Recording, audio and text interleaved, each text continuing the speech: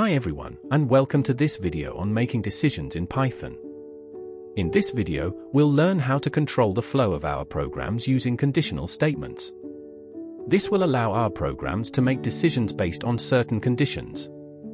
Python provides several tools for decision-making, such as the if statement, if-else statement, nested if statements, and the elif statement. Let's see how it's done. Let's start with the basic if statement. The if statement is the most basic conditional statement in Python. It allows us to execute a block of code only if a certain condition is true. Let's write a program that checks if a number is positive or negative. In this code, we first prompt the user to enter a number using the input function. The float function converts the input to a floating point number. The if statement checks if the number is greater than 0. If it is, the code inside the indented block will print positive number.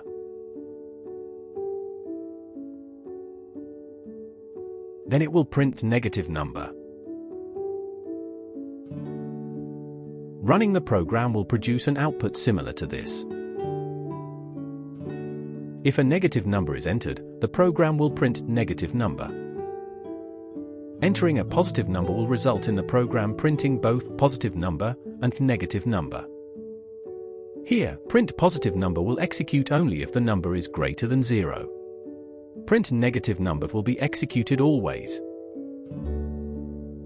Now, let's add the else statement to the program. The else statement offers an alternative block of code to execute if the condition in the if statement is false. Make sure to verify the indentation of every code block.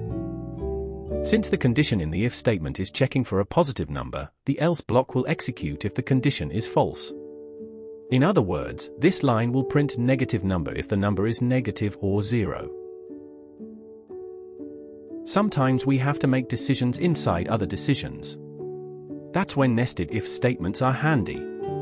A nested if statement is an if statement that contains another if statement inside of it. This allows us to make more complex decisions based on multiple conditions. Let's examine an example of a nested if statement. Define two variables, username and password, to store the user's login credentials for the purpose of verifying successful login. These will represent the login credentials for our program. Now, the outer if statement. This will check if the username entered matches admin. Indentation is crucial in Python to define code blocks that belong to the if statement. Here comes the nested part. We have another if statement inside the outer one. This inner if checks if the password matches. Notice the extra indentation level here. If both conditions are true, this line will print a success message, you are logged in as admin. If the username is admin but the password doesn't match, this else block will execute, printing wrong password. Lastly, there's another else block that deals with cases where the username is incorrect. Since the outer if condition is false, this else block will print wrong username.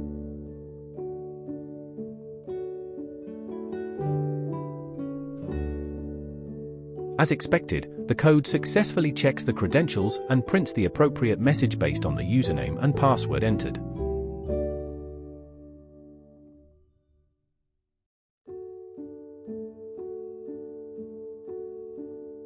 Moving on to the elif statement, short for else if, it provides an alternative way to manage multiple conditions in Python.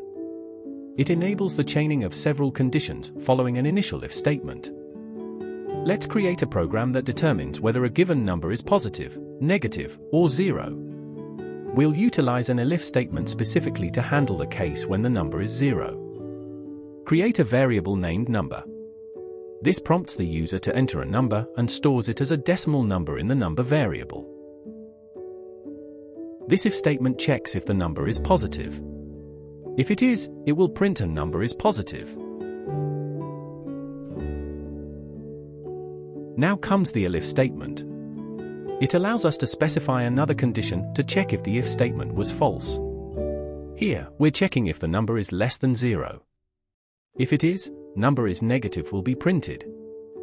And finally, the else block. This block will only execute if neither the if statement nor the elif statement is true, meaning the number is neutral. Here, we print number is neutral. Let's run the code and see how it handles different number inputs.